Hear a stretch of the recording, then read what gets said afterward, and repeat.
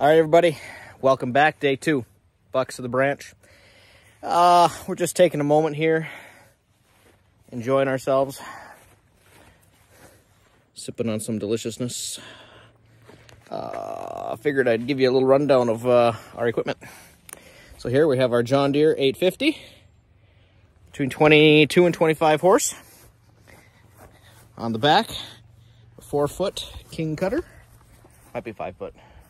Rototiller.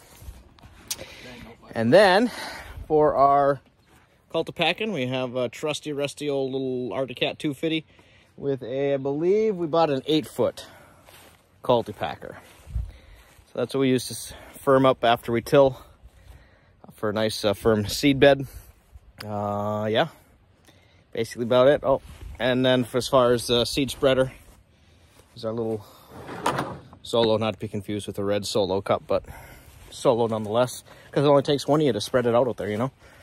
So we're going to get back to it and get finished planting this beautiful, beautiful spots, so we can give some of our Vennies some dirt naps this year. We'll catch you later. Well, wrapping up day 2. Pretty eventful. We got one of our little kill plots tilled up. I had to hit it a couple times. It was pretty dry and hard.